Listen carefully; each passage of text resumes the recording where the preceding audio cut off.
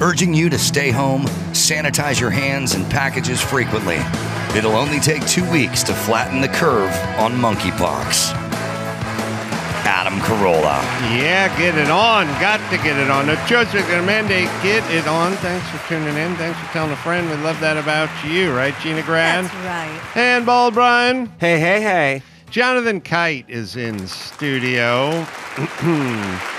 You know him from his many appearances on this show, and you also know him from Two Broke Girls, and you know him from his stand-up appearances. And speaking of that, he's going to be at the Comedy Club of Kansas City, Gina. All right. Coming up June 2nd through the 4th, and his website, JonathanKiteComedy.com. Good to see you, Jonathan. Thanks for having me, bud. I had a funny experience with Jonathan because we were doing stand-up last Friday. And we just ended up at the same club at Ha-Ha's, I believe. I love that place. San Fernando Valley. I'm not sure what's the love about it, but I like it. So be it. I have fondness in my heart for that place. I'd never been in there. Oh. I grew up in the valley, and I'd built the theater on Lancashire and NoHo and been all up and down there a million times, and I'd never been asked to do a show there. But Jonathan was there, and then so there's a little green room backstage, and then the sort of DJ producer guy goes, what song would you like to walk out to? Oh. And I've been asked that multiple times. My answer is play whatever you want. But as long as whatever you want is cherry pie. This time, That's right. I said, play Only Women Bleed by Allison Cooper. And, Alice. I like Allison. And Allison Cooper, right. Well, I know the more formal. I understand. Yeah. They're not buddies. If you read his driver's license, it'll say Allison Cooper. And Alice, it's funny, he never gets called Allison. Well, he's trans now. Yes. So Alice, that's a little-known song from the 70s. It's very slow and very depressing. And very, very against Alice Cooper. So you want to win the audience back before you even get on stage? It was a sparse crowd, and I thought, well, I'll just have some fun. And I'm also having some fun with the 24-year-old DJ guy who Furiously had Googling. no idea what that song was. He's like, And- all right, Alice Cooper, gonna rock this place. Right. He cranked it. And then the guy said to Jonathan, who was going on after me, what would you like to walk out to? And he went, the same. Yeah. To Alice. I like when you got on stage, though, and it was playing, and the audience was like, what the? And then you were just like, let it play. Let it play. Just let it play for a little bit. Can we have a sample? We'll Really soak play it you in. what I walked out to. Next time, we got a special guest all the way from LA. Very funny guy. Make a lot of noise for the hilarious Bill Dawes.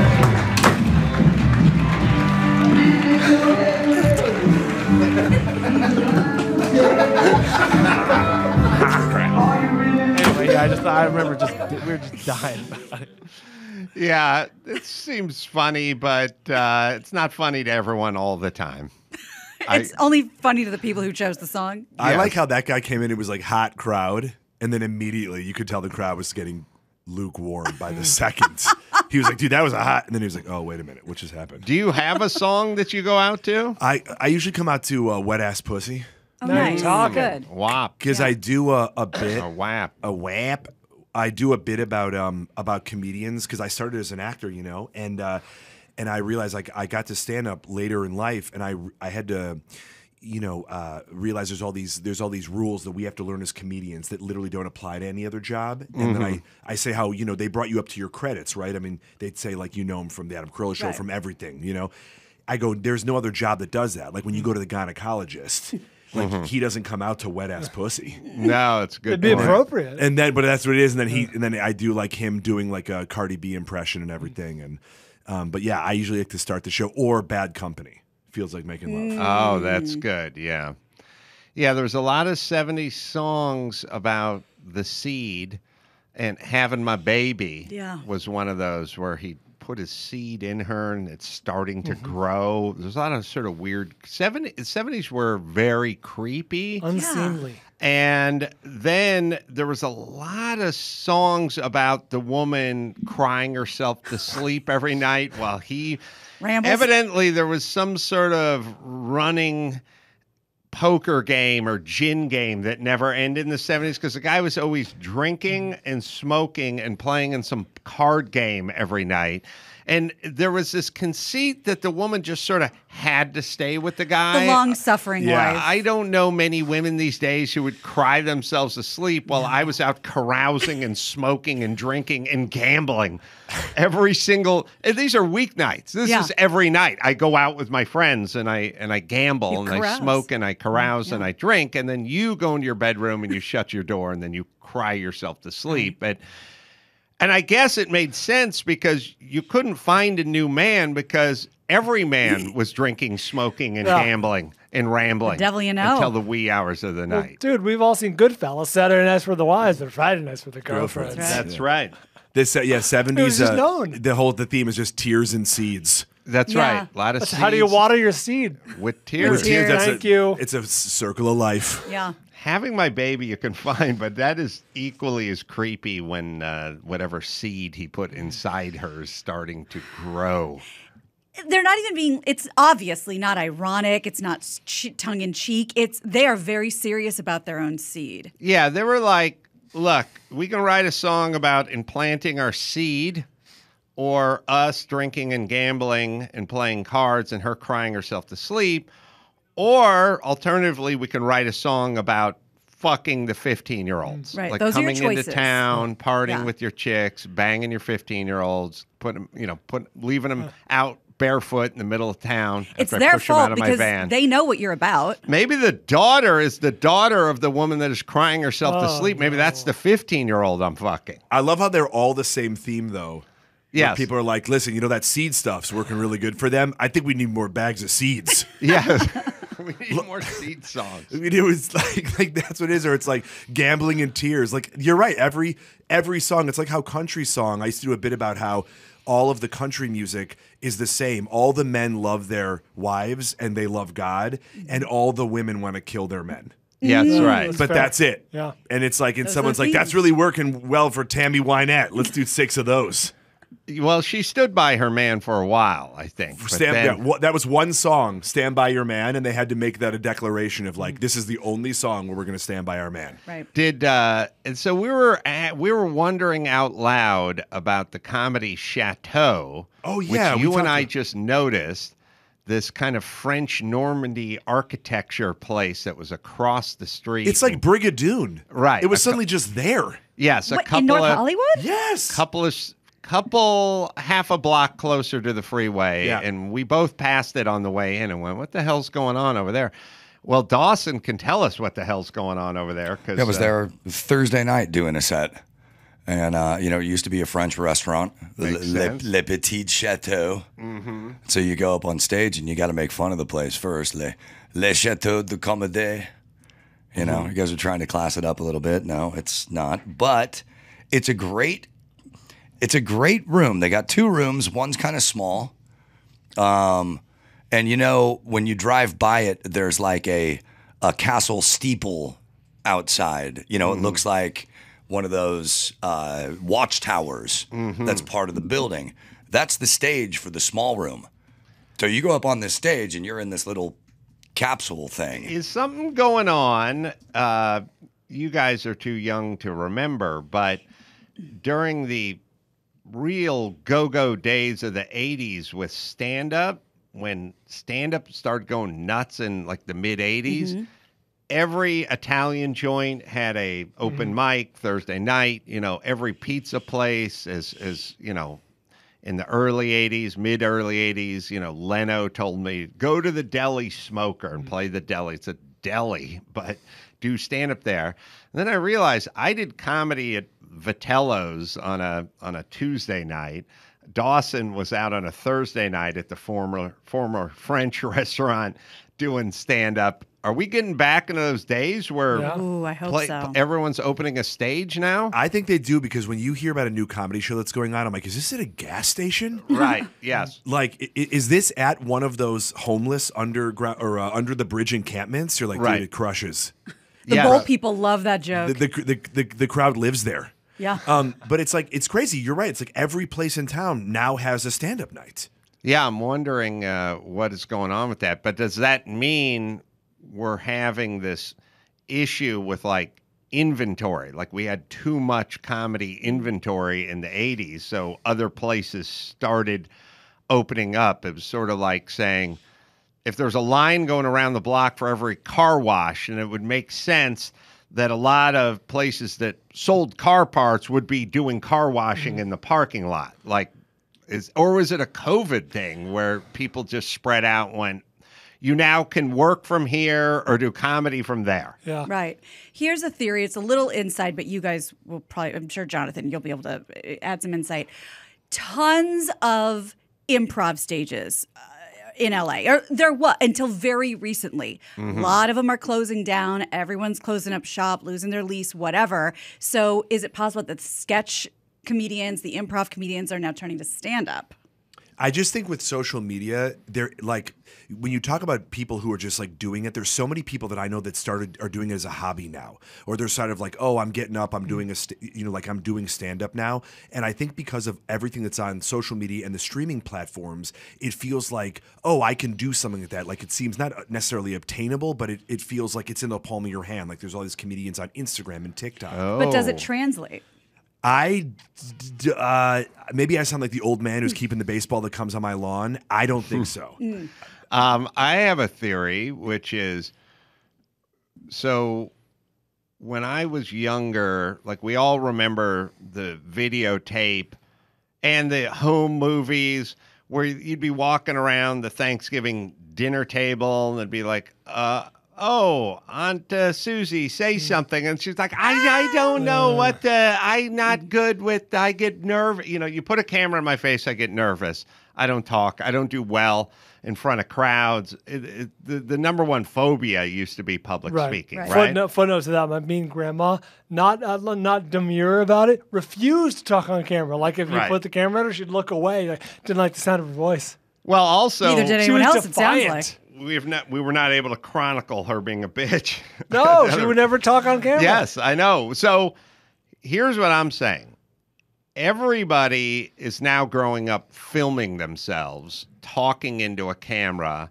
You know, there's not a group of 13-year-old girls that don't hold the camera up and do the dance and do the TikTok thing and all that. Now, that's kind of present time, but it's going back 15 or 20 years now. Are those people who would have formerly been shy in front of a camera or performing in front of a group or a camera or something like that, is it now woven into their DNA? And thus we have more people going, yeah, I'll give it a shot. Give me the microphone. Like I'll get up there, because the barrier to entry is not much. It never was, but the barrier to entry was internal in the past. Like I couldn't get up there. I'd be so nervous. Feel like these people were born into a we're filming you scenario. Yes. Now we film people literally from birth, and their barrier to entry emotionally is not there anymore. I think you're absolutely right. And I think something that captures that, Brian might agree, is the movie 8th Grade. You have this really shy girl. Gucci. It's really shy girl, shy in life, but loves to make the YouTube videos, loves to make the TikTok videos. And so I think you're right. Not only is it for the gregarious, it's for the shy, because they're doing this in their own bedroom. Yes. And then this notion that we need to coax everyone out of their shell, I don't know. Some should stay. Some should stay in that shell, like Spinal Tap. Not everyone needs to be outside of their shell and tell me about their boring life. It's a double-edged sword. They get way too much confidence and too much positive reinforcement through the telephone, and then they think that translates to the stage. So, it's also, I grew up on a steady diet of children were to be seen and not heard. Like, hey, kids' table. Over there. Zip it. The grown-ups are not interested in what you have to say. Now we have to hang on every fucking syllable that comes out of 9-year-old Johnny's mouth. I think that has changed things as well. Well, it just seems so accessible. People are already recording themselves anyway and just sort of being off the cuff. And so that, it's literally just, it's like TikTok, but without the phone. Right. It's what's for stand-up. And obviously there have been young comedians that have made the transition, but you know, when you have to get up in front of people who most of the time people follow you, they're your friends, so you're getting like all these likes, but going up in front of a club and stand up in front of strangers and making those people laugh and relating to them, I think that's an a very different beast. On a totally different subject, but one I'm always interested in is patterns and the people that follow the patterns or study the patterns. I'm a pattern follower. So I'll give you an example. I was doing Howie Mandel's podcast before I got here this morning, and one of his young guys in the booth is a flat earther. Oh. And they said Howie was kind of making fun of him, and he said, like, what are your thoughts on the flat earther? Which drives Drew nuts. He gets angry at it. I don't. I'm just like, that's what he thinks. To me, it's like a Jehovah's Witness or born again Christian. It's like, that's what the guy believes. I don't believe it, and I think I'm right here, but I don't really need to talk you out of it unless you have some plan of going underneath our flat earth and burrowing up or something that could disturb me and my property values. So he was saying he's a flat earther, and what do you think? And I said, well, I'll bet you he's a flat earther, but I'll also bet you that he's one of these guys that believes the Twin Towers was taken down by the government. And the guy went, yeah, I do. Yeah, sure enough. And then I said, I also can bet you that this guy's not taking the COVID vaccine. He doesn't get microchipped. And he said, yep. And then Howie said, I offered him $50,000, and he still said no. And I said I offered him 60 not to take it, so don't blame him. It's just a money call for him. Simple amount. But then I realized it's a pattern. You don't think the world is flat in a bubble. You think the world is flat, and the Twin Towers were taken down by the feds, and the COVID vaccine has a microchip in it. It's a general mistrust of the man, government, society, and it's an overall pattern. Yes, it is. Yeah. And Howie was funny because he never connected. It's like, yeah, he doesn't want to take the vaccine. It's like, of course, I know. Of course. You must be want to psychic. take the vaccine. And so I'm a pattern guy, and I realized my 15-year-old son is a pattern guy because I said to him, let's go out and have Mexican food last night. And he said, all right. And then he said, I'm at the Y, and I'm with my friend. And I said, well, I'll meet you at the place and have your friend drop you off. And he said, fine. So I got to the Mexican food restaurant 5 minutes before he did. And then he walked in, and he saw me sitting alone at the booth. And he said, you never sit on that side of the booth. Mm. And I said, yeah, that's right. And then I said, you know why I sat on this side of the booth? And he said, yeah, because it faces the door, and you wanted to see me coming in, but you don't normally sit on this side of the booth. And I said, yeah, that's good. It's good that you're a pattern person. Dad never has 2 margaritas at home. That's right. I thought you were going to say... I had a double, but go ahead. Why are you sitting on that side of the booth? Do you know why? And he goes, yeah, because 9/11 was an inside job. That's right. That's right. No Jews in the building. No, can't be. Yeah, so you notice that. But patterns in people and patterns in general are good. It's a good thing to know because you'll know things before they happen. So whether... And by the way, the number one pattern followers on the planet are like dogs. Yeah. You know, like hearing the can opener, the electric can opener, or when you come home or walking into the kitchen or whatever. They are all about patterns. I'm wondering, in a weird way, the animal kingdom is more about patterns. Like, you know, if you're a rabbit and all of a sudden birds start flying away from the canopy, you're like, I got to get to some high ground. Like, you're all pattern, and then you become a human being and you become an adult, and then we try to talk you out of, you can't judge, you don't know. I knew a mother who was addicted to crack, and she was on welfare, and then she went to Harvard, and then she's now Supreme Court, and it's like, yeah. But the patterns be damned. You're trying to talk us out of our patterns. Well, the reason you're telling the story is because it's notable. It's unusual. Right. And I love that you brought up the bunnies and the little prey, because there's a really evolved version of this that I just read. This girl who I guess was dealing with, I think she has whatever it's called, when she's has depression that drugs don't work on you, like drug-resistant depression. And so I don't know if this works. I don't know where this came from, but she carried one of those dog clickers around, because that's how you train a dog with the sound.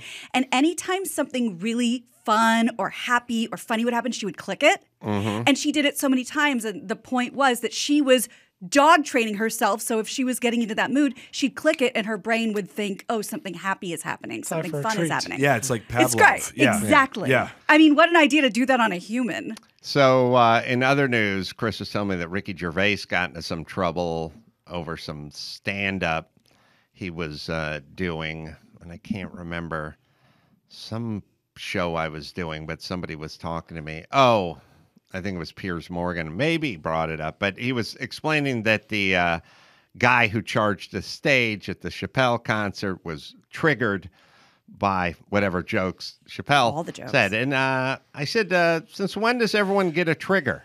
Like, you're not allowed to have a trigger. Yeah. You don't get to have a trigger. It could be hair trigger. You know what I mean? Like, why does everyone have a trigger? I don't feel like I have a trigger. Don't have a trigger. The fact that why show up to a thing that you know what's going to happen and then pretend like you didn't. It's not like you were blindfolded and like this was the prize of a contest you won. Right. Where you're in the front row of a guy that you believe is adamantly against the way you live your life. You paid money for this. Yeah, Yes. 100%. I think that's called being nuts.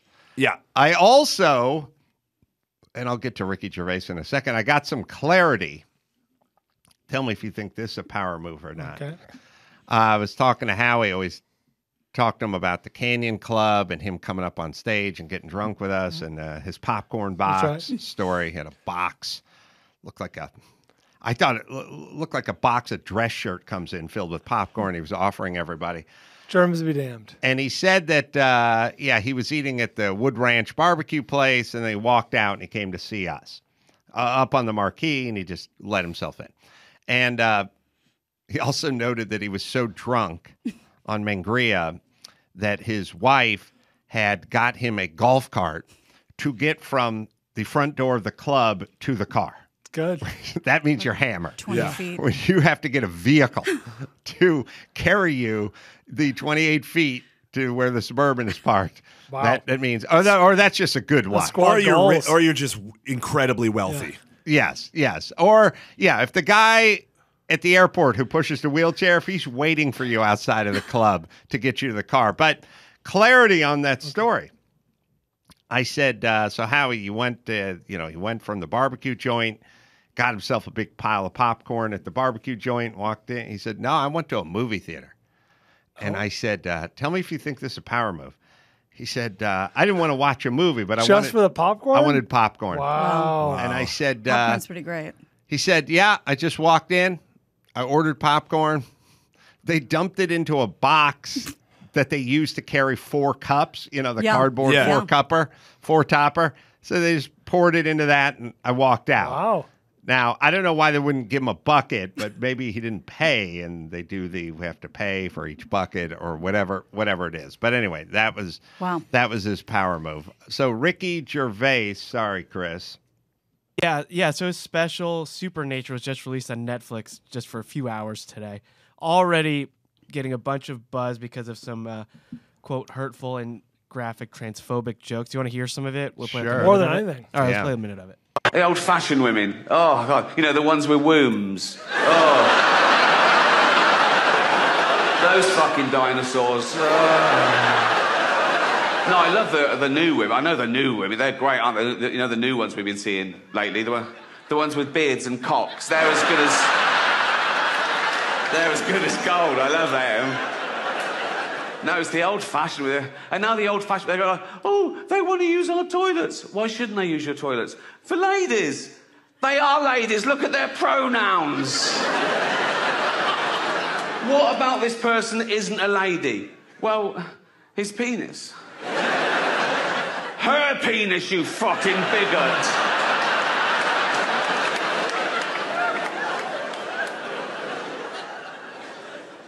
What if he rapes me? What if she raped you? You fucking turf whore. So anyway, that's a minute of it. And also, this is in the wake of Netflix kind of releasing a statement to their employees, like, if you don't like working for us, so be it. Just go find another job, basically. Yeah. So that was a week or so ago. Yeah. I wonder if they're getting out in front of this. They must have known That's what what the I'm content thinking. was. They saw the edit. Right. They had Final We need to Cut. release something. Yeah, that was all. Final Cut, by the way, is a trans term. That's right. Oh, that's right. But Jews started it with the Moyles. That's right. Yeah, and then The Briss. and the prostitutes are called Final Cut Pro. I think they're professional ladies. All right, this is all patently obvious shit. You can't. So here's the thing, society.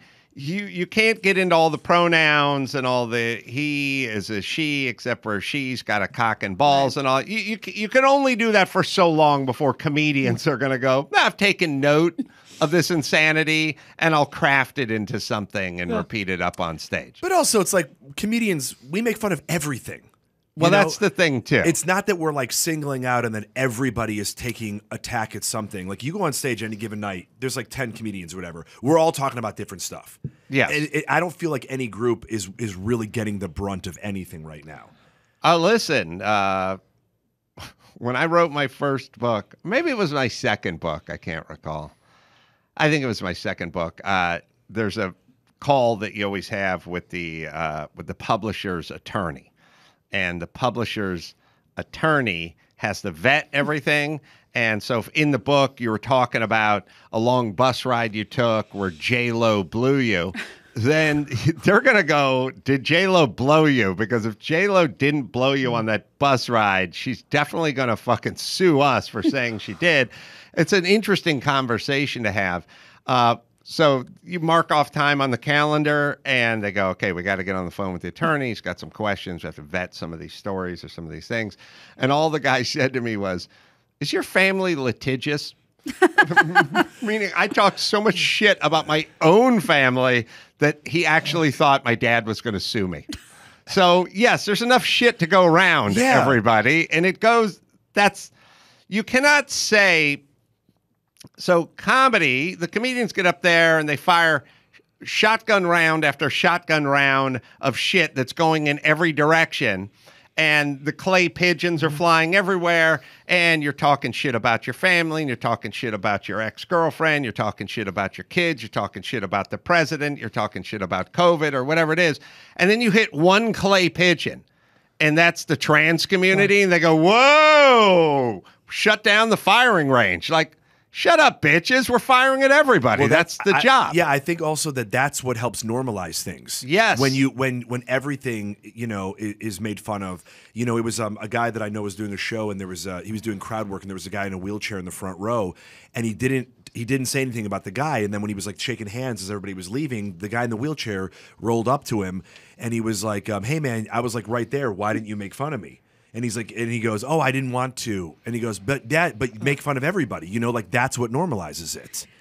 There's a great Key and Peele sketch about that. I don't know if you guys remember it. There's the guy's, he's gay. It's Jordan Peele. He's in the wheelchair. He's all jacked up and he wants to be made fun of.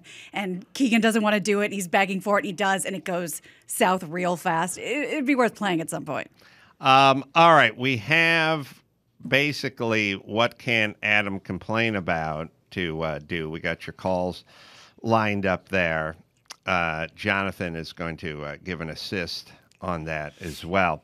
We'll explain the rules of that. It is Paul Giamatti because he did it when we did March Madness, and it was so funny that we thought, well, why not spin that off into what can Adam complain about?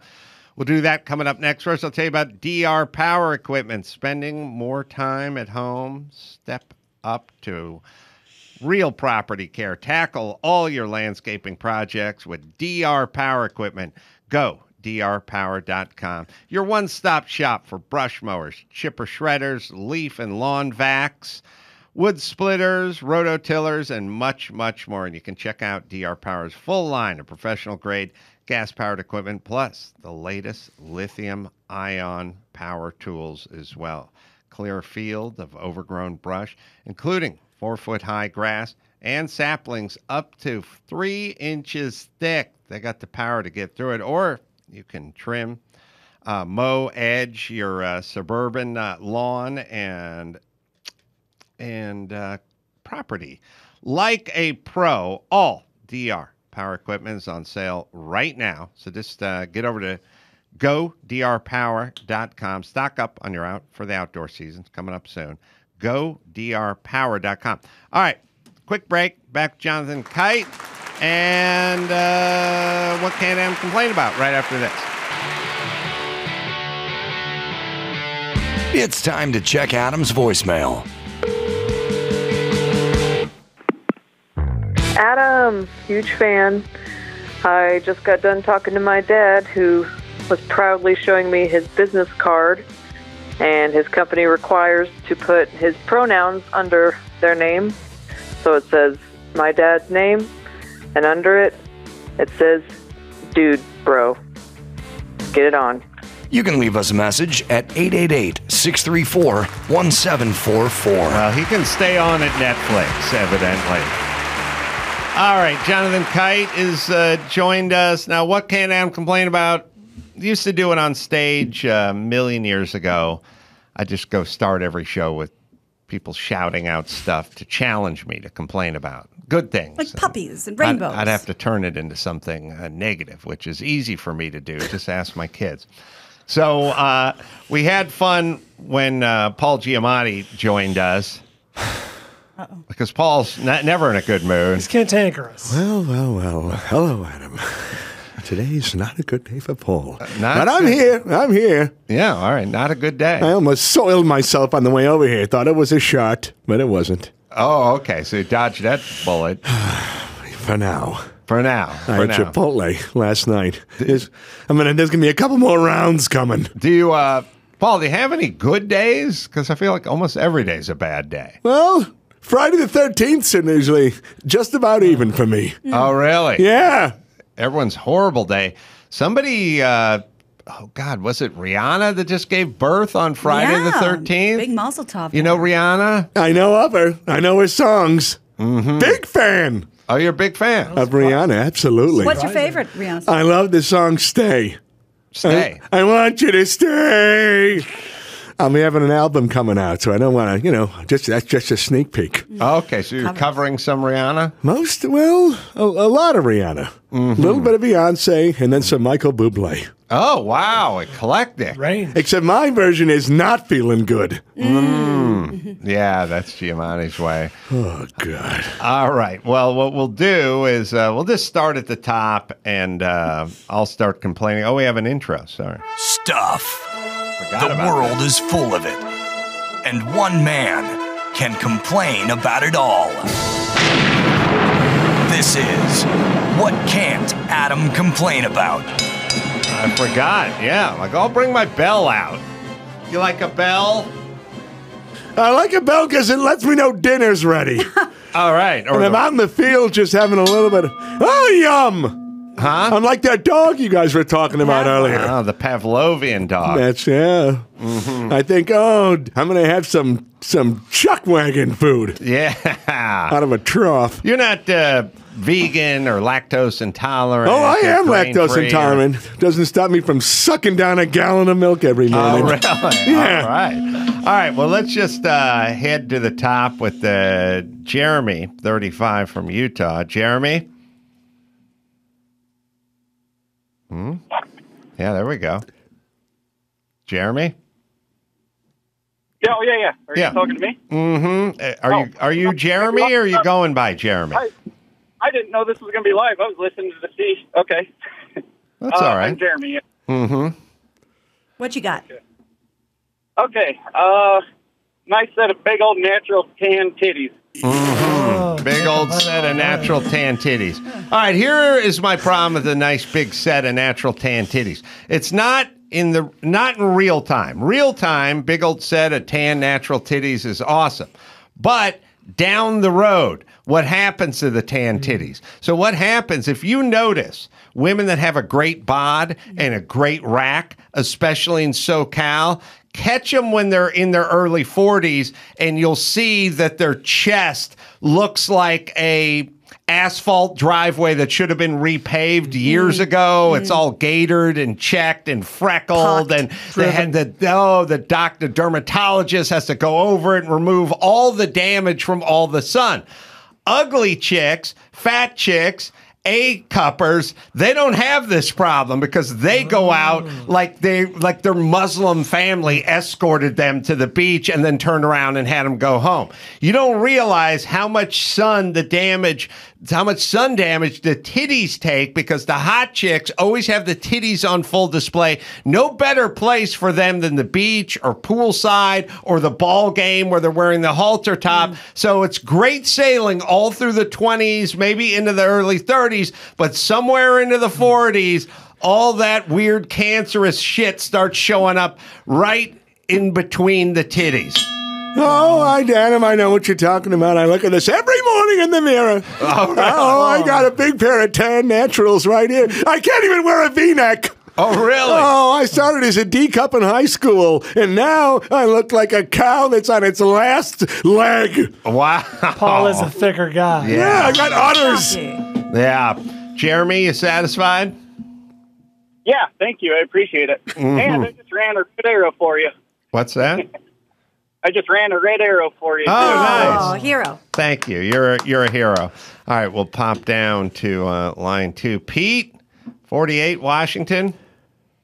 Yes, sir. Mm-hmm. How about, can you complain about a nice glass of bourbon with a smoke at the end of a hard day? Boy, that's tough, because there's nothing better than that glass of bourbon and that cigarette. But cigarettes are verboten now. It's kind of weird. Bourbon, not an issue. Like the booze, no problem. The cigarettes, you go to a club, I see it at the racetrack. There's always a mechanic or two who smokes at the racetrack. You'll see these guys because you'll be walking to the porta potty and you'll see a plume of smoke come out from behind the dumpster. And then you walk around the corner. There's a guy crouching. He's 51 years old and he's crouching, smoking a cigarette outdoors. Far from the days when they used to hand you a cigarette to take a black and white picture back when you were going into the studio system or something. Now the smokers, and especially the people get drunk in the clubs, especially the celebrities, then they have to go outside because they're drunk and they want to have a smoke, but they don't want to stand outside because the paparazzi's out on the sidewalk, and you see them go out the side door. By the dumpster. They go by the dumpster and they kneel down in smoke. Bourbon, not the judgment, but a lot of judgment coming for smokers. That's me outside the club squatting there taking a shit while I smoke. No, we're not talking about taking a shit. We're talking about squatting. No, I'm just saying I'm down there because it's not politically correct for celebrities to smoke anymore. I'll tell you, the last time I had a glass of bourbon and a cigarette was when I turned on the car on the inside of my garage and tried to go to sleep. Oh, wow. Really? No, it was not a good day for Paul Giamatti. So you just hooked that garden hose to the back of the Tesla and just ran it through the window. Just breathe in deeply. Wow. Just inhale. Wow, you tried to kill yourself. It's unbelievable. I just wanted to sleep. I wanted to get some sleep. I just wanted to hibernate for the eternity. All right, let's see. We got line 3 as we head down here. Michael, 39, Houston. Hey, man. Hi, Guy. Hi, Guy. I got a hard one for you. The best and oldest job in the world, prostitution. Prostitution, which now we euphemistically call sex workers. Sex workers. Yeah. They have a union. It's ironic that the biggest cheerleaders for sex workers are feminists now. They're like, these women should be able to do what they want to do in a safe environment. It seems weird. I'm a little confused by it, but I'm all for above the board. I'm like, go ahead, have them checked out, check them for venereal diseases. Let's get rid of the streetwalkers and the junkies. If it's going to exist, let's just have it exist in a legitimate world. Tax it, regulate, have you want to go around the world, $50 plus tax. That's right. So I'm all for the legalization of it, but the problem is it seems kind of like weed. It's like half the stuff is legitimate, and then the other half is laced with fentanyl and coming in through a tunnel through the border with Mexico. So I say get it all licensed and legalized, but let's not glorify it. It's still a woman who was probably sexually abused by her stepdad, who's now making money, not at a Starbucks, but from spreading her legs. The thing I don't like about prostitutions is I look like every character that doesn't get laid in a porno, okay? I look like the pool guy that's friends with the pool guy that's getting boffed, okay? And the thing about prostitutes, I look like I'm the union boss of this new thing. I'm also a lawyer. I'm also the doctor that checks under the hood, but I don't get laid. Never get laid! There's, Paul, there's a new porn job now, which is the friend of the friend, but that's the guy who's holding the camera and talking. Look at this photo of me. I look like I'm jerking off a ghost. Yes, it's That's true. a good day. Yeah, I'm like, come on, Casper, get all that ectoplasm all over me. Oh, boy. All right, let's go to our last call up here. We'll talk to Daniel, who's 35 from Bakersfield. Mijo? Mijo? I've always wanted to do that. All right, power tools. Power tools. Who doesn't love power tools? Well, I love power tools, but power tools are like children. You don't love all of them. There's some who belong in juvie. They're not all great. There's the high-end stuff. You know, Bosch is great, for instance. Hitachi, strong. There's some stuff always out of Germany. They just do the best tools over there. And then there's your weird stuff that you get from Harbor Freight. Harbor Freight is this place where you could go over there and buy a pneumatic jackhammer and a compressor that ran off of diesel for $19. Like, there's not a tool that they have that's over $20. Now, it doesn't work. It's junk. It doesn't last for anything, but you can get it at Harbor Freight. The problem with tools, as I was explaining to someone the other day, when I was poor, I was a carpenter. I bought good tools because a good tool just fits in your hand differently than a junky, cheap tool that you get from Harbor Freight or sometimes even Home Depot or a big box place like Sears. So I would buy the good stuff, and then my tools would get ripped off. Because when you're poor, you live in an apartment. And you live in an apartment, you pull, and there's no underground parking, no secured parking, just park on the street. And then you had that choice after a long day. Do you chance leaving the shit in your truck overnight, or do you schlep all the fucking tools, which are covered with sawdust and everything else, and literally put them in the living room of your apartment and then schlep them down the stairs and repack them? I would get my tools stolen all the time. Everyone would get their tools stolen all the time. It's not only... It sucks to get your backpack stolen. It sucks to get your wallet stolen. It sucks to get your computer stolen. But the tools are how you would make a living, and it was brutal when they were stolen. Yes. I do not like power tools, okay? Because every time I'm trying to satisfy a woman, she brings out a power tool. And I wish somebody would steal that and let old Paul do his job. Just go to town on that thing like Winnie the Pooh. But no, they never let that happen. They don't let this groundhog go down that hole. They got to bring out the jackrabbit or something else. And I go, all right, Paul's just standing here as an innocent bystander. Oh, the jackrabbit. Yeah. I know them all. Oh, they got them all. The lady that I'm with has every single one of them. She's got the jackrabbit. She's got the gopher hole. She's got the whack-a-mole. Oh, what? There's a whack-a-mole? Yeah, well, it looks like a hammer with a dildo, and you just pound on that thing every time it pops up. I watch from a distance. I'm not allowed to play.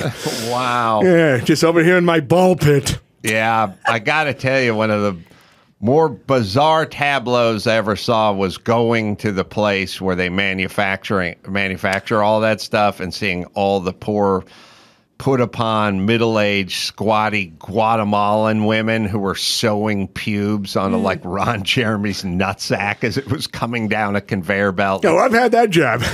Oh, you have? Oh yeah, I'm a surveyor. I take photos of the actual porn stars' cocks. Oh, you do? Yeah, with my own camera. It's an iPhone. A surveyor. Yeah, I go out there. I go, all right, drop your shorts. I get the old wide lens out. I get really deep in there, and then I've got to go in there and describe the porn stars' genitals to those Guatemalan women. Oh, it's like the police sketch. Yeah, it's like a game of Pictionary. I call it dictionary. Worst Well, job that'll just be a thing. for your daughter. Would you rather her be a porn star Go on. or the fluffer that's got to get Ron Jeremy into peak form before we cast his cock in plaster of Paris? At first, this seems like an obvious choice. You know, be the porn star, get paid, blah, blah, blah. But people are watching. That's right. Yeah. Paul? Well, I've had both these jobs. Oh, you have? Yes, and I was saying neither of them is any good. But I would say the worst thing was when I had to go around to the horses and seed them like a 70s song. Oh, really? Just to fill those bags, and I had to go down there one by one, sometimes two at a time. Really? Yeah, hurt the old wrists. Wow. Hurt the old wrists, so I had to do it with my feet. Wow. Yeah, gotta make rent. That's right. Paul's gotta make rent. That was What Can't Adam Complain About? It's been a while. Do you have Having My Baby with the weird seed inside you? That's one part of the 70s was Indians crying by the side of the freeway, Billy Jack getting retribution on the blue-eyed devil who was messing with the indigenous kids, stupid songs, stupid folky, depressing, weird songs about women bleeding and having my baby, mixed in with a lot of doom and gloom about the environment and the pollution and what's coming out of the tailpipe of cars and all that. That was mixed with some sort of funky astrology, you know, It's in the stars. crystals mixed with, we're going to check the zodiac sign and all that. So that was like one biorhythm wheels and then health food long before they figured out what's healthy. Well, not only what's healthy, but how to get what's healthy to be even close to palatable for anything other than a goat. Like the bread was, you know, unsprouted 14 wheat, had to cut it with a chainsaw, broke apart, you know, unsalted peanut butter with no stabilizer. You couldn't spread it. Like it was just, so one half of it was this crunchy granola, super bummer environment, kind of Nixon, Watergate, White House, Vietnam. Everything's earth tone. Everything's earth tone or orange, avocado, like we're all this fucking pure bummer. Just everyone's taking niacin and seeing how red they turn. There's just weird pseudoscience mixed with pure blown bummer. That was one side of it. The other side of it was like disco, cocaine, lavish spending, truckers, Casey and the Sunshine, truckers taking the law into their own hands, and everyone getting hot chicks and cutoffs and Daisy Dukes and shit like that. Well, guess which side I was on? The first side. I was on the first side. The less fun side? I was on the, you know, weird, like, pillows aren't good for your neck because the posture's bad. You're going to have to learn to sleep without a pillow, and microwaves will poison your organs, and we have to eat, you know, bean curd all the time because meat is murder. And like carob. And the other half was just out drinking martinis and chain smoking and fucking on a dance floor. I was on the losing end of the 70s equation. There was no room in the middle. Yeah. You were either with my mom on a mattress on the floor looking at a biorhythm wheel, or you're at a fucking disco doing a rail and fucking the night away. That was it. That's all we had. Is that why you said you sleep on your stomach with your arms as your pillows? Yes, I use my arms as my pillows all they because have. I have a Take it pillow. away. Yes. What do you think was more? The raised by wolves technique. That's right. What generation do we think was more depressing? You've laid out the case for the 70s compellingly. I would argue that the early 90s, when I was coming of age, granted I wasn't about to get any pussy, but AIDS, you couldn't do touching anyone, a stranger was off limits. AIDS and the pervasive music of the day was like Nirvana and Pearl Jam. It was very depressing. Rock and roll, but Yes. you can't. Grungy. Corporate America sucks. Everything sucks. Well, you knew, see, we didn't have information.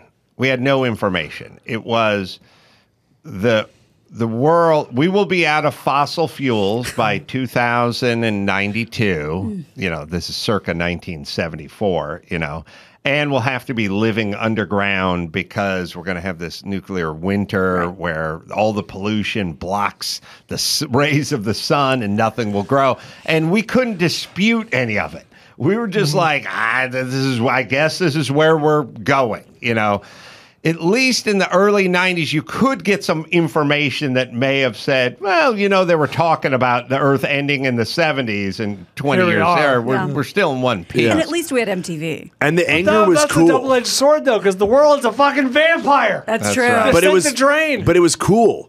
Yeah. Cool, I feel like it was cool to be angsty and ragey and like, because I grew up in that era too, and I just remember Nirvana and just thinking like, yeah, things suck, but isn't it great?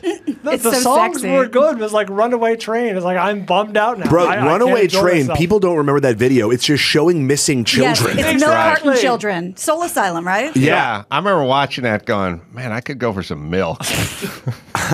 You know, it's fun. I remember watching it being like genuinely being like, I wonder if I know any of these kids. Yeah. I'm like, let's just watch to the end. Or yeah, that's the thing. They used to have like, remember you get in the mail like pictures of kids. Like, what are the odds that you've seen this child? And that You and just that, carry it around with you. Hold on, let me just stare at people's children. and Are that you their missing? computer digitally enhanced by 20 years looks remotely My like they do favorite now. thing about that though was like how this person looks older, and I'm like, it just looks like a Madame Tussauds sculpture of a child. Yes. Right.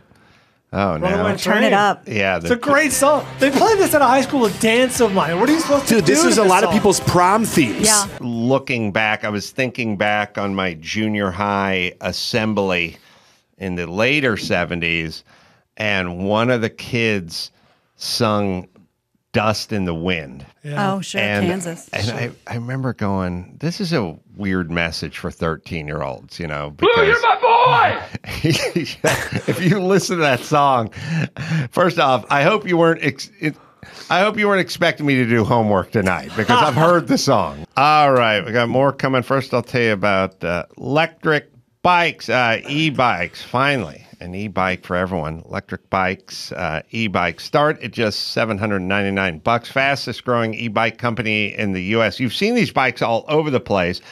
They work, and we brought them to the track last time I was at the track, and Sonny was just scooting the entire damn time he was there. Affordable, customizable, the ships for free, fully assembled. Plus, they'll quickly fold in half, so you can throw it. You don't need a truck to get this thing around. You can throw it in the back of your car. Stash it, even if you have a smaller apartment. So much easier to get around with. Charges quickly and hums like a top. You get where you need to go over any terrain, including snow and sand. Cover up to 45 miles and up to 28 miles per hour. 4 to 6 hour charge. The battery's hidden away. This thing is really the next gen of e-bikes. It is electric bikes. Right, Dawson? Join the affordable e-bike revolution. Go to electricebikes.com and use code Adam to get a free foldable mountain bike lock with any bike purchase. That's a free bike lock when you use code Adam at electricebikes.com. All right, quick break. Back right after this. I always felt that way about the band U2. It's like we got Bono over there, we got The Edge, and we got Larry. Totally. That fucking Larry. Bro, Larry. Step it up. Step it up. Get something. Yes. Yeah, his name is coming soon. Jonathan Kite is here. You can check out his website to find out all the live dates, JonathanKiteComedy.com. Chris is getting ready. He's fixing to go on his honeymoon in Italy. Yeah. Is that next week? Yeah, next week I'm out of here. What's the schedule? Going to Venice, and then going to Florence, then Rome, and then Sorrento, which is kind of by like Amalfi Coast and Beautiful. all that stuff, and like Naples and that. So I was actually curious because I've been watching all the travel shows and watching Tucci, his Italy show, and then of course Somebody Feed Phil. I rewatched some of those episodes as well, and then Parts Unknown with Anthony Bourdain. I rewatched that as well when he went to Rome. So was it 2 weeks? Yeah. And so we're thinking, you do a Bourdain, right? Okay. Adam, I do an Anthony Bourdain. Oh, wow. Yeah, I'm here, right here, in a wonderful studio, having a delicious Kirkland purified water, which is made from the earth, and it doesn't taste like dust in the wind. Oh, good reference. And I know we're all supposed to universally love Anthony Bourdain, but has anyone really figured out why we need to universally respect and love him? I told him like it was. I feel like it's a lot of them, but I don't know. I saw a retrospective on him, and people don't talk a lot of shit after someone commits suicide, but it's like this universe in a world where a nation is divided over almost everyone. The one guy we agree on is Anthony Bourdain. I mean, everyone loves that guy or respects him or something. I don't think I love him as much as other people. With that said, I can see the appeal. He tells it like it is. He's very honest. He's very open with his flaws. He was open about his addiction. Yeah. And he seemed incredibly authentic, for better or worse. Maybe you didn't agree with the guy or like what he said, but I don't think he ever made anything up. And he ushered in the era of the rock star chef that now we can't get enough That's true. of. Yeah, we have a fetishizing chef. But I feel like he was the most authentic version of that.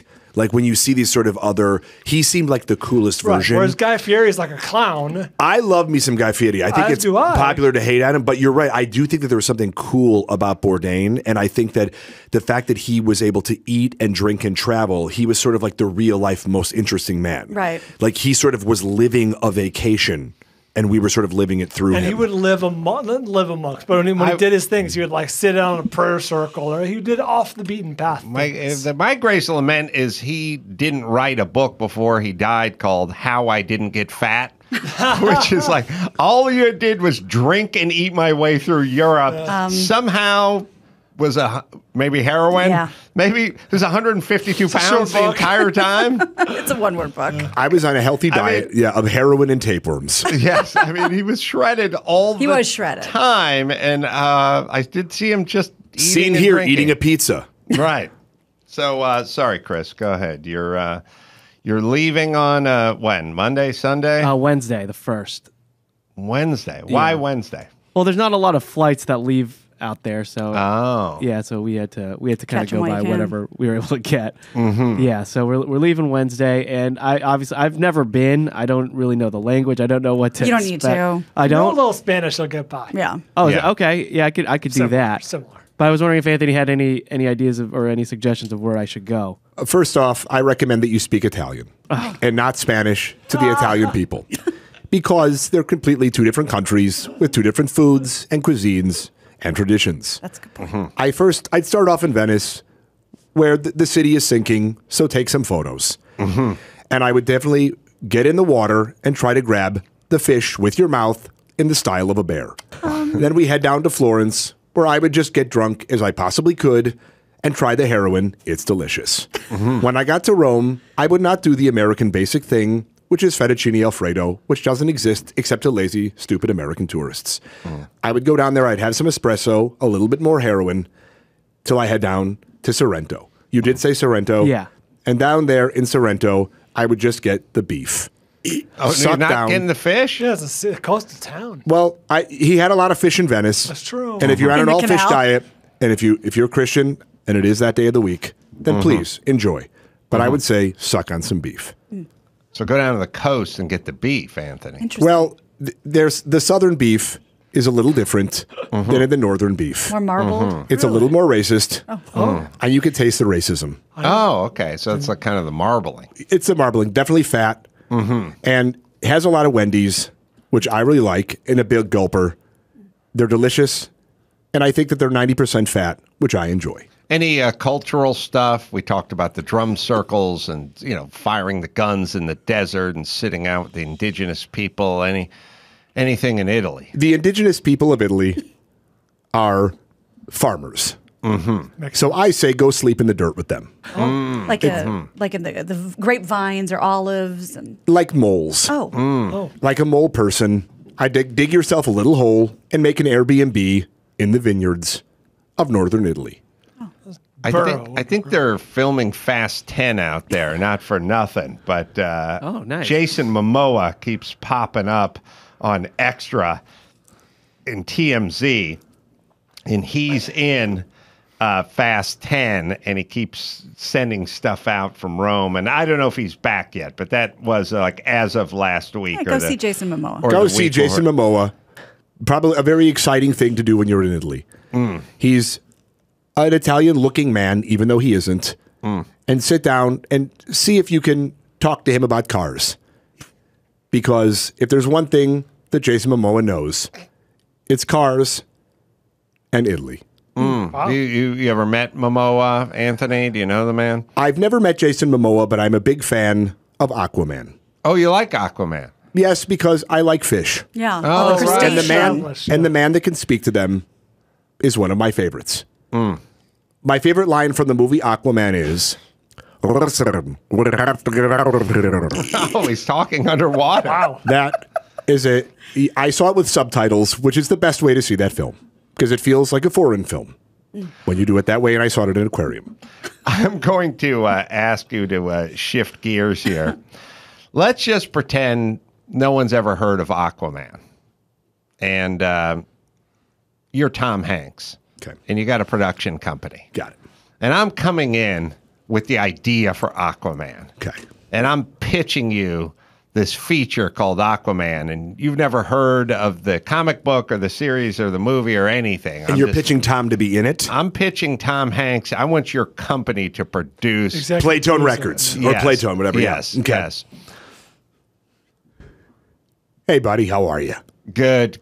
Thanks for taking this meeting. Well, happy to see you. Happy to take any meeting. Yeah, I'll make it quick. Okay. I have this killer idea. Okay. You know these Marvel movies and these big tentpole movies, summer movies. I love Shang-Chi. Huh? I love Shang-Chi. The new Marvel movie. Oh, okay, I thought that was that. I thought that was that like sauerkraut stuff that they made in Korea. Kimchi. That's kimchi. Oh, okay. That's his brother. I love her. So anyway, these movies are making money hand over fist. You know, all Dr. Evil or Dr. No or Dr. Strange or Dr. something, Dr. Hook. It's all big money. A medical professional of some sort. But it all takes place on land. Okay. I'm looking at one that takes place at sea. And to be more specific, under the sea. See, my guy that I've come up with, his name Aqua.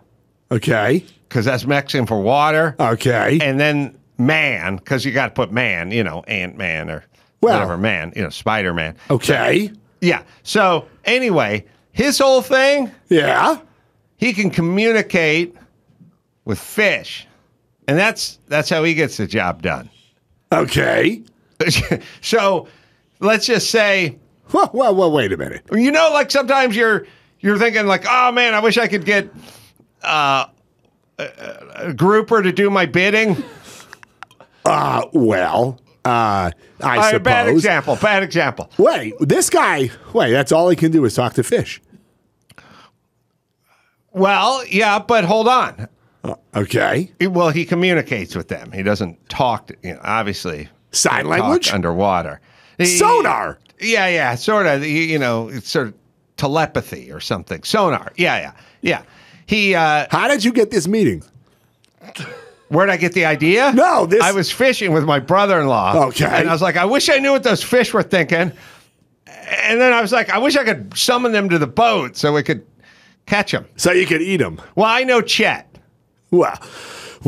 Chet's a friend. Oh, God. Chet set Don't this up. start me on Chet. Chet said you were like a father to him.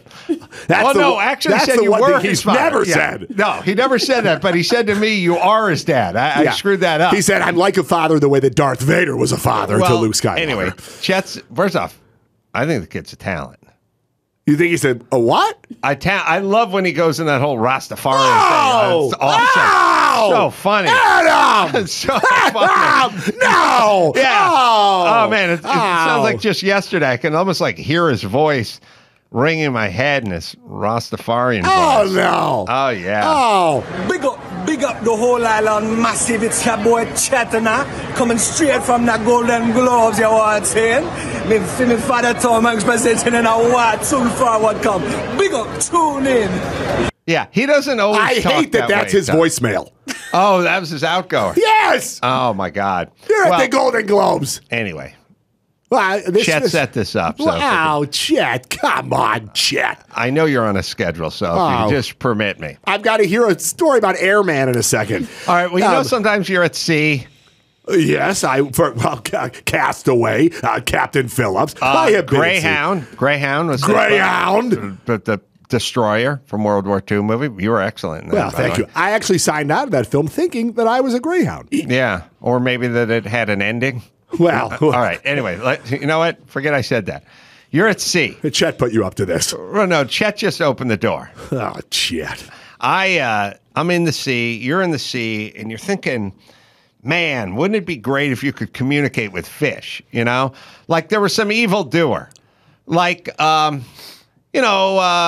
Jong-un, or the guy who runs Korea over there. Yeah. Okay. So let's just say you knew the sperm whale. Okay. Oh, shit. Let's see. And he was at sea. Okay. So Kim Jong-un has to be at sea. I'm not. I'm just throwing some beats out here. This isn't necessarily the script. It's called Aquaman. It's a man who lives at sea. Okay. He looks great, by the way. Okay. And he communicates with fish, and then we, undo evil. Why don't we call him the Fish Whisperer? I think that. And then he could have a show on Animal Planet where he talks to people's fish. Yeah. Yeah, this is a feature. Right. This is an Animal Planet type thing. And who are his buddies? Well, he rides a seahorse, but it's not the miniature. How big is this seahorse? Well, that's the thing. This is a big seahorse. How big? Well, big enough for Chet knows Jason Momoa. Oh, Chet! They are friends on Facebook. They are not real friends. He told me, look, I was a little. Chet says a lot of stuff. It was hard to get through the Rastafarian accent, so I don't have all. Well, it's very confusing. The official particulars. He's never even been in Jamaica. He's never even been in Jamaica. Well, all I'm saying is Aquaman rides a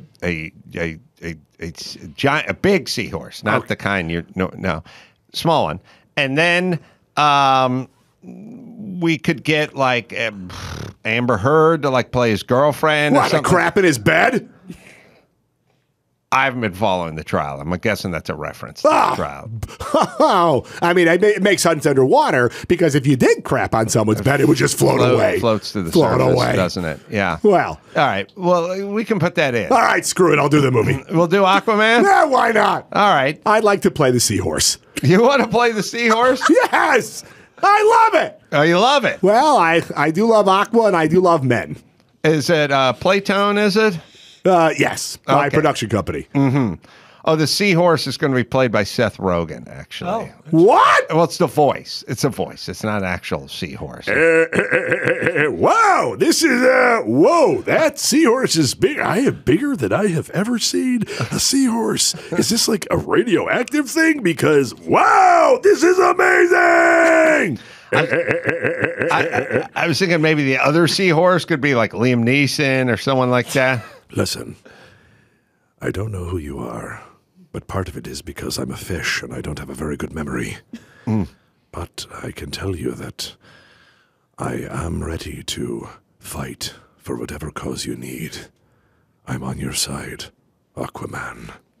We also got to call out to Mark Wahlberg, just so you know. Well, Mark Wahlberg would be tough to be out of breath and underwater. He'd drown. Oh, you're right, Tom Hanks. Yo, what's up, guys? I'd have to play like a seagull or something, you know? Because I could fly up top there, like they did with the Little Mermaid. So I'd be like friends with the guys underwater, but I definitely have to live in the land. You know what I mean? Yeah, no, I get it. I was thinking maybe more Vince Vaughn then type or something.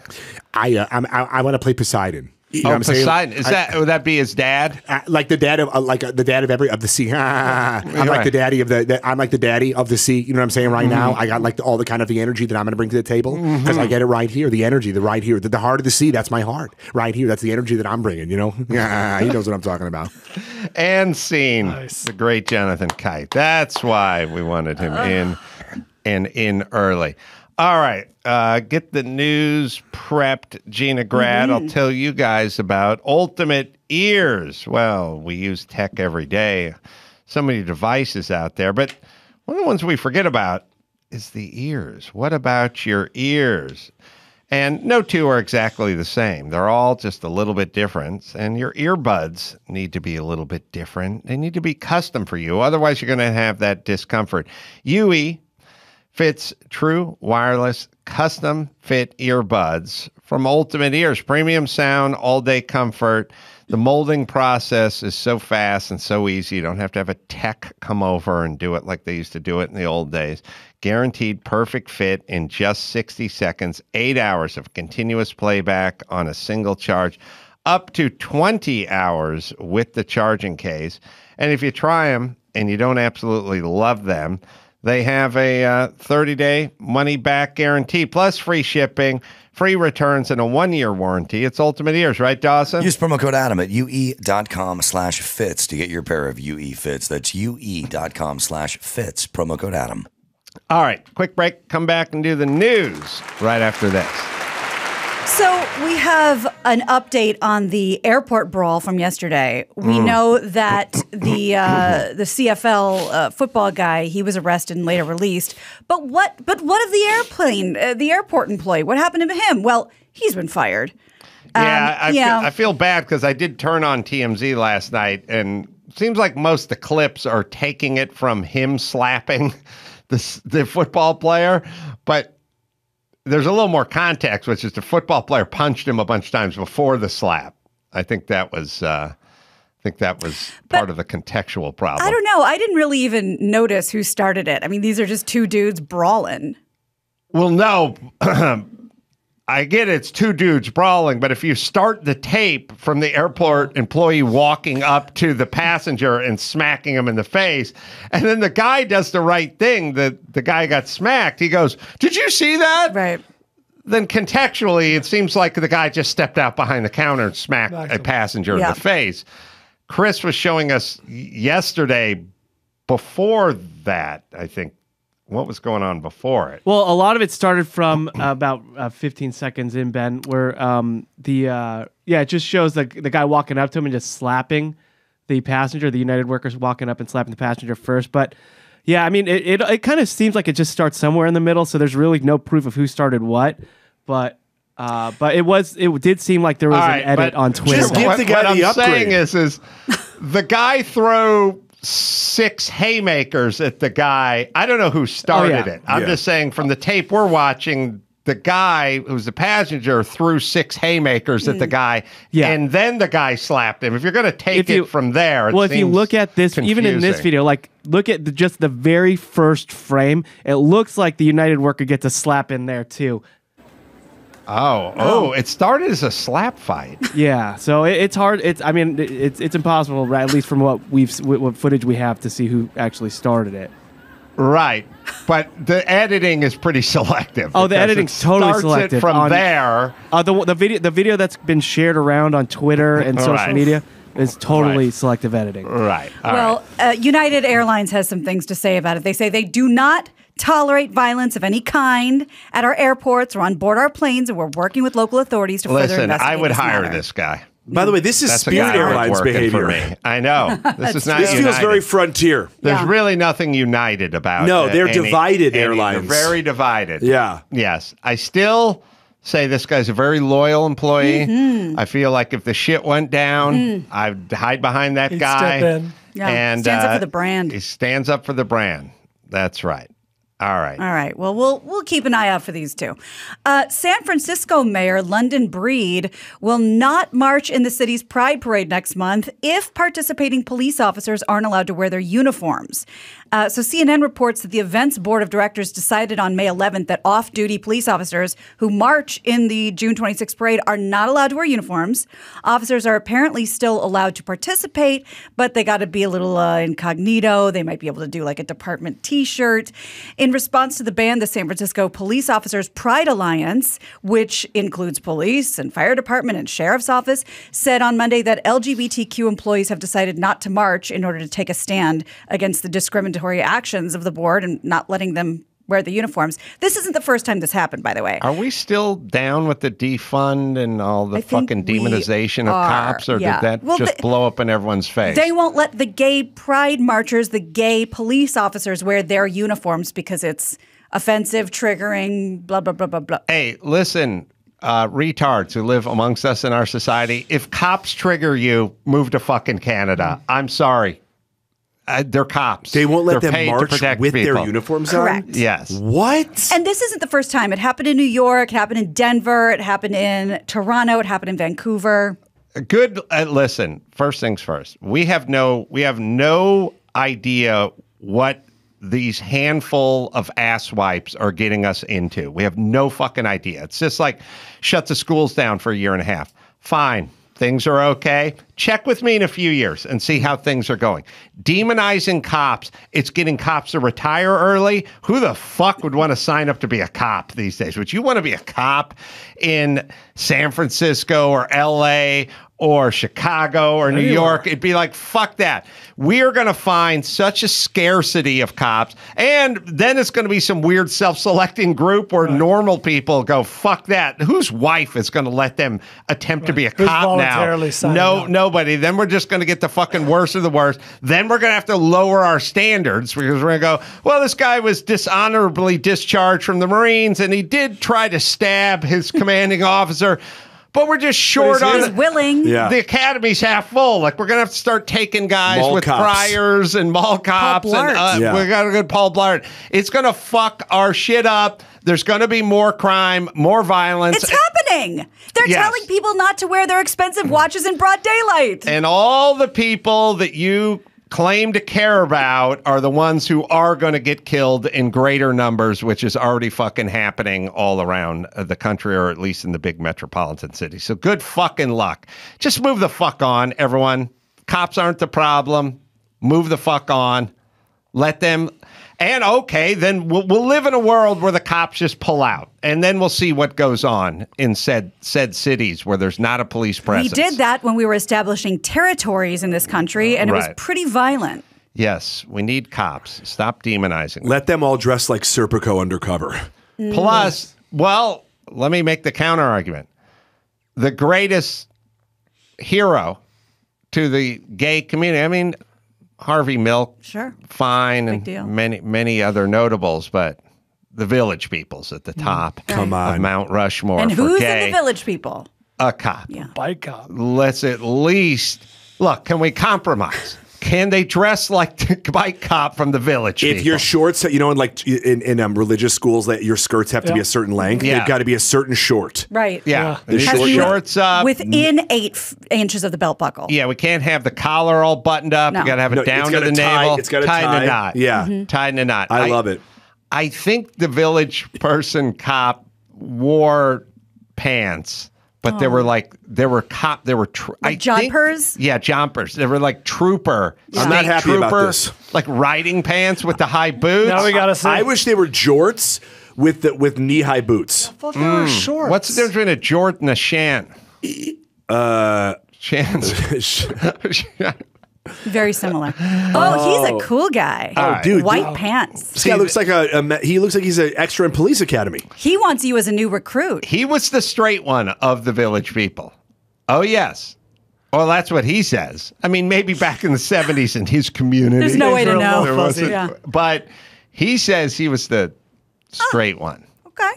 You can look it up. So I would like to heal, and I would suggest this is sort of the ambassador that could bring the gay and the straight together. Let the cops march. here's the template. It's the bike cop. That guy. From Village People. Yeah. Yeah. And you stay in your uniform. We're just going to unbutton it down to here, and we'll put some boots on. Was the whole point, I'm looking at a picture of all the Village People, was the whole point to represent the most masculine men in all of their most masculine industries, but then sing YMCA? Because we have a cowboy, a construction worker, a cop, an Indian chief, a leather daddy, and a Marine, maybe? The construction worker, I think comically he wore like a white hard hat, like he worked for the Bell Company. Like I work construction. Nobody wore white. He worked like he was a cable guy or a Pacific With a little Bell guy. lightning bolt on it. The light. So electrician. Oh, he was an basically. electrician. He was an electrician. Just on a wire. I'd like to take a good look at the electrician from the Village People because there's a different set of tool belt. The tool belt is different for the Oh, electrician. you want to see if it was a I period? want to know if he was certified. Yeah, if he was or at- bonded. Yeah, exactly. I never saw the guy's license number. No. Yeah. He has a I tape want to know what's measure. on that tool belt. Yes, that's a good point. A couple jackrabbits. Yeah, some lineman dykes, perhaps. Right. And we got to see that tool He belt. was. Well, that was a different cowboy than the one you just had up a minute ago. Did they replace the cowboy? I bet they Is went this like through phases. Menudo? Yeah, they went through phases. He was more of a Right. cowpoke. Yeah, see, John Menudo, you would age out, and in Village People, you would AIDS out. Oh, my God. That's really too soon. Too soon? Okay, it's a joke. It was like Menudo. Mm-hmm. You know, when they just kept replacing members as they That's got right. too old. That was the joke. That's what. Yeah. Yeah, exactly. He looks like he has a hammer, a wallet chain. Yeah, he does. And a tape measure. All right, and unclear what he What did. does that do for you? Not electric. Yeah. All right. Anyway, the goofballs in David. San Francisco are making a statement by saying they don't like the cops because everyone feels threatened by cops. Yeah. Okay. Oh, and a hole in the crotch. Is that standard for electricians? That Chapsy or No, it just he's been working hard and the thighs are rubbing together. I'm also. He wasn't grounded. We had a guy Climbing those poles. We had the guy who was the military guy. Then we Yeah. had the cop. That's stolen valor, dude. Yeah, you're not supposed I to do can't that. even really remember the military guy, the Indian chief, and all that. The one guy was just a full blown leather. He's homo. a leather daddy. Yeah, just Well, he was but a bar owner. But what I'm saying is like most of the other things had a profession Right. attached to it, not his. Dom. Sub There was a Dom. Dom, Crank yeah. dealer. What's the chief's profession? He's paid by the tribe? Yeah, I think Okay. so. You take a tithing. He's a lobbyist in Sacramento. He owns a casino. Yes, he's a dealer. Yeah. They had, the leather guy kind of reminds me. Dawson, you ready? Beastmaster. Love it. Remember the gay guards who would just chase Proto and Toto around? Kodo and Poto. Yeah, my the thieves. ferrets, bro. The ferrets. I love Yeah. it. They were just gay. There wasn't anything about them. He kind of, God, that was a he had This a guy looks mustache. more nuanced Yes. than Beastmaster. Sorry. Anyway, all right. Good luck, San Francisco. I'd be shocked if you told me that he was the straight one, but I'd love it. Chris I'm gonna could blow look your it mind. up. I think the black cop always Yeah. said he was straight. I'm Yeah, gonna he blow is your straight. mind. He- They're all he- straight. So Oh my Victor God. Willis is the black cop. He was married to Felicia Rashad for a Oh, while. shit. You Now don't he's get married straighter to than that. now he's married to a woman named Karen who's a lawyer. Oh, okay. You don't get Well, straighter than Felicia Rashad or Karen, That's the lawyer. right. That's exactly Super right. straight. Well, I'm glad you brought up a lawyer. He Because, He must have agreed to be in the Village People with this caveat. Like they're like, he had to be like, he was probably, obviously he's a good singer. He's the guy who's doing all the heavy lifting. Right. They're all back there in their fucking chaps and feathers doing the dance and everything, but he's up there singing. Right. You know what I mean? So, He looks like their security.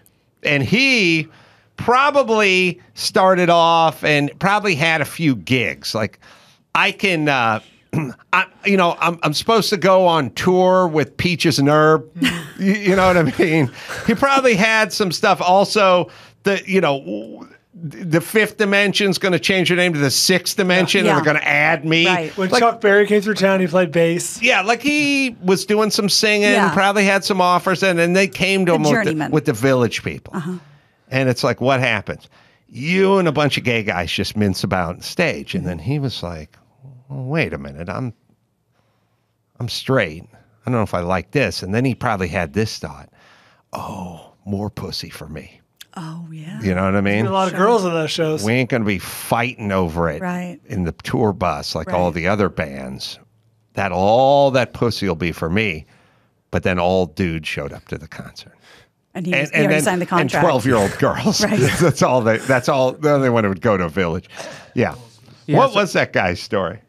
So he was lead and background vocals. So he was hired just to sing background vocals for one of the early albums. And they loved him so much. So one of the guys said, I had a dream that you were our lead singer and we went really big. So Willis agreed to join and wrote songs like Macho Man, YMCA, In the Navy, The Big West. Three. He's the guy. Yeah. I mean, those are... He's a village person. He's a village person. So, and then they in 1980 they were preparing for a movie called Can't Stop the Music. That's right. And then Willis left the group before the movie came out. He went solo, and the village people had never had another big hit after he left. Oh, man. That got sad fast. Go West. I forgot what a great song that is. He did come back in 2017. There was Can't Stop the Music and Xanadu. I don't know. Can't Stop the Music. It was a Village People movie, and I was then Bruce Jenner in that movie, and the shortest Daisy Dukes ever made. What? Oh yeah. Yeah, I think Bruce made an appearance. Yeah. Bruce made. If you find a picture of Bruce in that movie, Was this supposed to be like a Hard Day's Night type movie, or like a Kiss Meets the Phantom of the Park It was type more movie? Kiss goes to Six Flags over I think the Boringville. aspiration was Hard Day's Night. His shorts had less fabric than your old bras. Wow. For sure, 100%. No doubt. Yeah, when you're making cutoffs and the cut starts higher than your nutsack.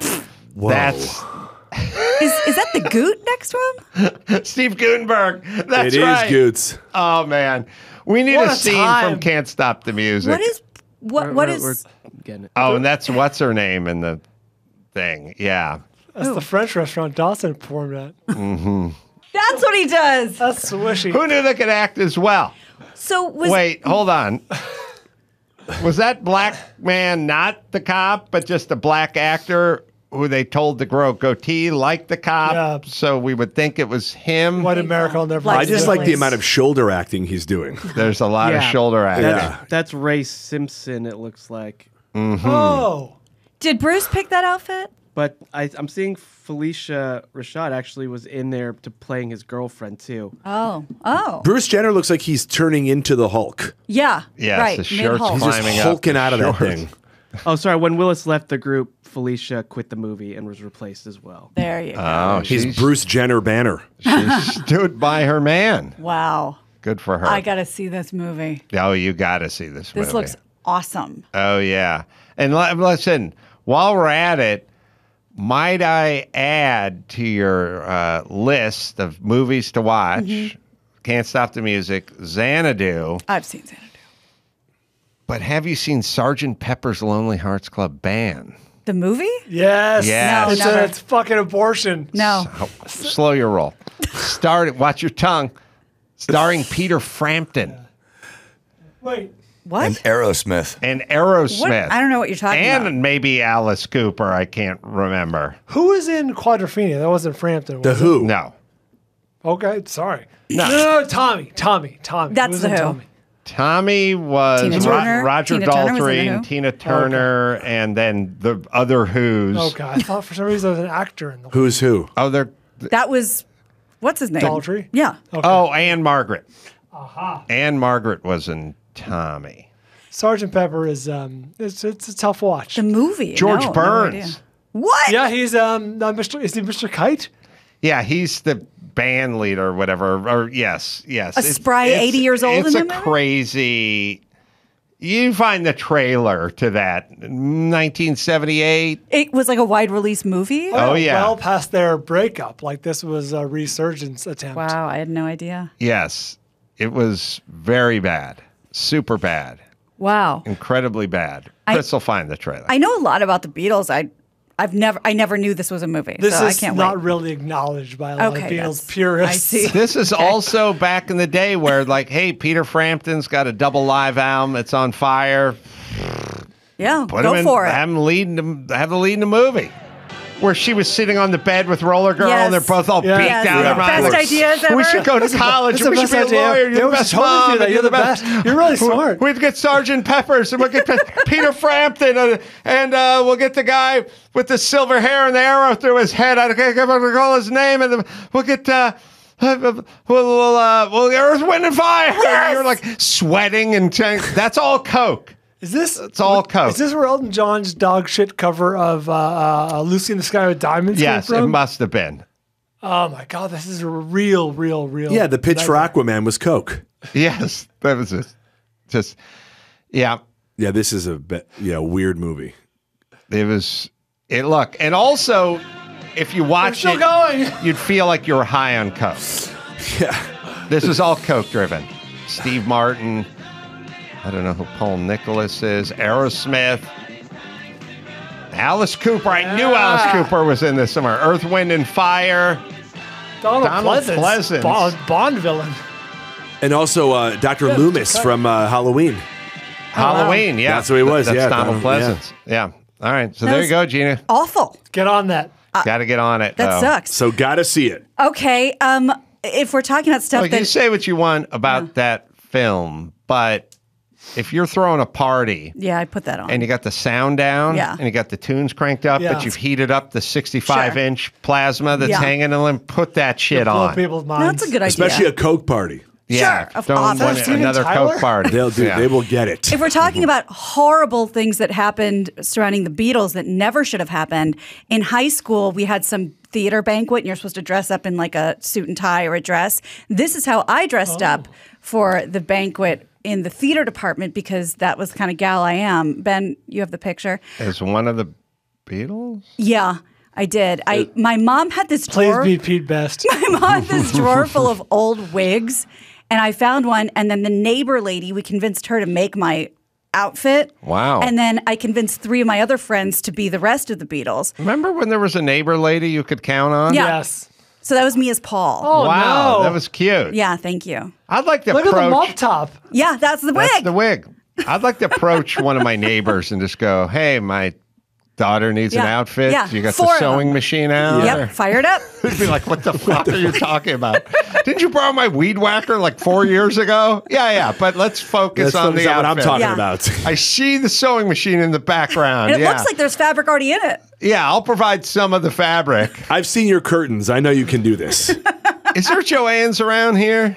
There is somebody in my neighborhood that I went to see her for Halloween a few years ago. Wow. And I had this woman who made like the biggest bow you've ever seen For me. you? For me. A neighbor lady. I swear. Oh, so it's still alive. It's still alive and well. That's great. I swear to God, 2 years ago. How did that conversation? How did you broach that? I had a with her? downstairs neighbor, and I was going door to door, letting them know about other things about me. No. I was just I let the downstairs neighbor at the time. I said, "Hey, I need. Do you know? Can you do this, or do you know anybody who can do this?" And she goes, "Literally, there's somebody down the street that can do this." And so I went over there, and I was just like, "Hi, you don't know me, but." We got introduced Did the this husband way. answer the door like, "Oh, Jesus, another Sia bow. Marge, Jesus Christ. I was like, I told you once the word gets out. You got to start charging. You put the saucer of milk out, you get all the stray cats. That's just it. Don't put the Sia bow out. I was like, you're the fucking woman. everyone's going to be banging our door down." And she did it, and it was amazing. She made you a giant Sia bow. Huge. Wow. Couldn't you just that. go to the Some- Lexus dealership and ask them? No, it wasn't. No, there wasn't like a Toyota-thon or a Lexus-a-thon, whatever happening. They keep those. Those are pretty hard to get. Harder Happy than you Honda think. days. Yeah. Yeah, and that's more of a holiday bow. You Yeah. need the Yeah, more it's good. That's a vertical really Sia good bow. I need, yeah, like a bow tie that she has repurposed as a hat. I'm going to go ahead and assume this is somewhere on your Instagram. It is absolutely on my Instagram, and it's me in the full wig and the full bow and that's everything. great. Yeah. Well, let's talk about movies because there's a movie, Beloved. Many years people have been asking, will there be a reboot of some kind of sequel? Will we ever revisit this? Rob Reiner has always said no until now. Stand by me. And by us. You guys. Princess Bride. You guys. Harry Met Sally. For 40 years. They did it. No, they didn't. Yeah, No, 40. 40-year anniversary, 2024, there will be another Spinal Tap. Oh. Michael McKean, Christopher Guest, Harry Shearer, new film that's being referred to as Spinal Tap 2. I'm selling my shares. Oh, The Reiner says the one's full just so perfect. The full screenplay is still in development. Did offer a glimpse at the storyline they have, but they said they're basically going to pick up where the flailing band left off 40 years ago. I'm watching. Me too. I love the first one so much. Now, so here's the thing about sequels or the next season or whatever. When we did the Man Show, it was me and Jimmy and Danny Two Sheets and all the writers we hired and all the people we wanted to work on and everything we did. And that was the first 4 seasons of the Man Show. Then we left. So then you can go, well, what's the 5th season going to be like? And if the answer is probably not so good because we all left. But if you said, well, take 10 years off and then come back, or 40 years off and come back and do a 5th season of the Man Show, would probably be pretty good if we all came back. Yeah, they're all coming back. So if they're all coming back, I will definitely watch. Absolutely. Me Also, too. it's got going for it the fact that back in the day, it was rare. It was the exception to get a good sequel. Not better, just even good, a worthy sequel. And nowadays, it's rare to have a bad sequel. Are you telling me that the Yellow Submarine did not involve any of the Beatles? I'm almost positive that they're not a part of it. The movie, the cartoon movie, at all. Really? That movie, when I was 8, kind of gave me nightmares. The Blue Meanies? The Blue Meanies. It was really weird. And it's weird. It's weird when you're 8, but you can still feel like a weird drug influence. Like, oh. Something's wrong right here. There was a lot of cartoons, I feel like, at that time. Yeah. Remember that cartoon Wizards? No. Oh, it was How did Wizards crazy. go? It was about these like Lord of the Rings type, because Hobbit was really in fashion, you know, Sure. and it was like the woodland creatures versus this wizard, and the bad wizard, his guys used machine guns. Jesus. And it was about war, and it's this crazy thing, and Mark Hamill is one of the voices of it. It definitely looks like it's from the era that it's from, the 1970s. So are the Beatles involved with Yellow Submarine? I can't tell because some say live action, some say cartoon. I'm not totally sure what we're talking about. If you look at the cartoon, this The animated film. Yeah, of course they did the album, Yellow Submarine. Right. Yeah. But it also says live action. They show up at the end, Chris said. They didn't want to do it originally. Then they hear So something. what they wanted to do is like they did not want to originally be in it, but then they were so impressed with the film that they were like, okay, we'll do the voices now. But then the voice actors were so good that they they kept them. That's right, because you know what they did.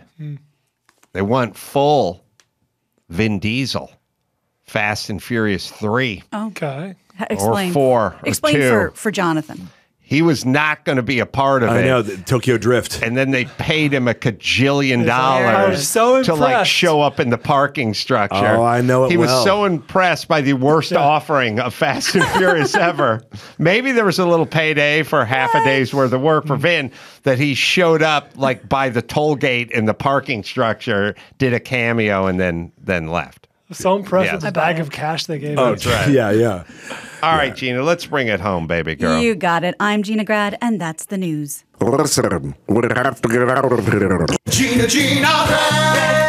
was the news with Gina Grad. Yeah, that was Tokyo Drift. I think he showed The third up. one, yeah. I'll believe In you. the parking lot, just like, I got a lot of money to be here for 30 seconds, and now I'm fast and furious out of here. But Vin, was it Justin Lin? Lin? Justin Lin. A lot of rumors. She sent him packing off the set of Fast 10. I sent The Rock packing. I sent Justin Lin packing, and I sent my trainer packing. Oh, you didn't keep in the same kind of shape, huh? I'm looking more like Vin unleaded. Oh, then Vin Diesel is. But you're big into family, right? I think that's kind of the central theme of the series. I don't have any friends, Adam. Well, no, you're not married or have any kids or anything like that. But I'm saying the only part have you play is a family, right? Yeah, Family. I own only family businesses. Hey, Didn't you? Vin, go can ahead. we? Just a suggestion, but I follow the series closely. You know, they have coaches for like dialects and accents and things like that. Do they have a how the fuck to drink a Corona coach where you could like drink a beer like a normal person instead of like the way you're the one ring you're or talking about the family? I like to hold the time on the end so I don't warm up the Corona. Good point. There's a method to his madness. So you got a built-in koozie. You're damn right I do. I like that there's a beer koozie and a jacuzzi. Yeah. Jacuzzis to make you warm. Beer koozie to keep it Keep it cold. cold. Am I right, people? Hey, hot dogs coming to 8-pack with the puns. And Bob Cousy. And Bob Cousy. That's right, the Celtic legend. I'll tell you, he can play today. Am I right, Brian? That's right. His skills transcend time and space. He'd be shooting that underhand three today, no Goddamn problem. right. Goddamn right. Bob Cousy's not a friend to me. Oh, he isn't? He's more like Family. Lockdown defender. All right. Denver, I'll be there June 23rd. I'll be speaking at this year's conference, and it's at tos.con, and you can check that out. Use the code Carolla, get 15% off. Also, then Comedy Works South in Denver. That'll be 24th, 25th. Sonny's got his ticket, so he's going to be working the merch table. You can all see that he's now taller than all of you now. Jonathan Kite, the website, JonathanKiteComedy.com is where you go. And he's going to be in Kansas City June 2nd through the 4th, the Comedy Club of Kansas City. Go to mcroll.com for all the live stuff and check out JonathanKiteComedy.com. Until next time, Adam Crow with Gina Grad, Paul Bryan, and Jonathan Kite. Say it. Mahalo. There's Paul, there's a new porn job now, which is the friend of the friend, but that's the guy who's holding the camera and talking. Look at this photo of me. I look like I'm jerking off a ghost. Yes, it's That's true. a good day. Yeah, I'm like, come on, Casper, get all that ectoplasm all over me. Oh, boy.